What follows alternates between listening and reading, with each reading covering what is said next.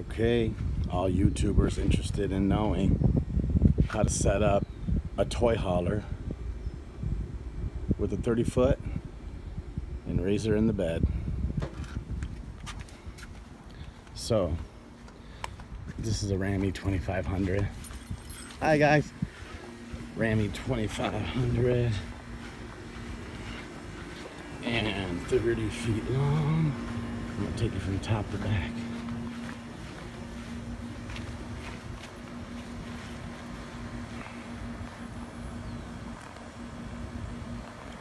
So here you have it.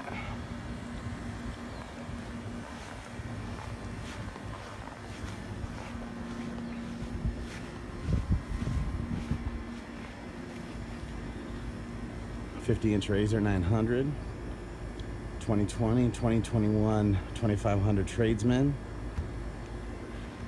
So I put airbags, Airlift Company, right there. Boom. 100 pounds of pressure. Keeps my truck level. Camper pulls complete level. And that's 1,200 pounds and sitting in the back. And the payload on this truck is 3,300 pounds. So we're well within numbers. And so simply put, I put a support on the tailgate and then I stack some 2x8s, double stack.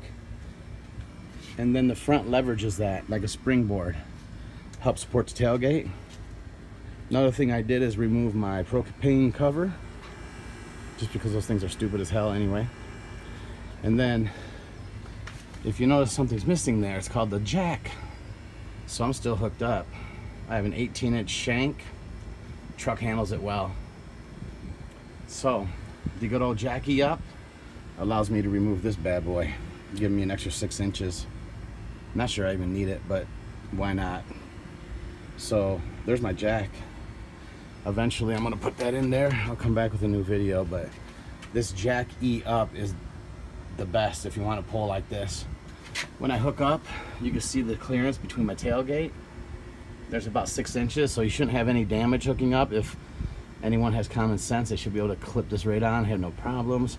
And then I just have an entry-level distribution hitch. I'll come back at you in a minute with another video of putting the jack together.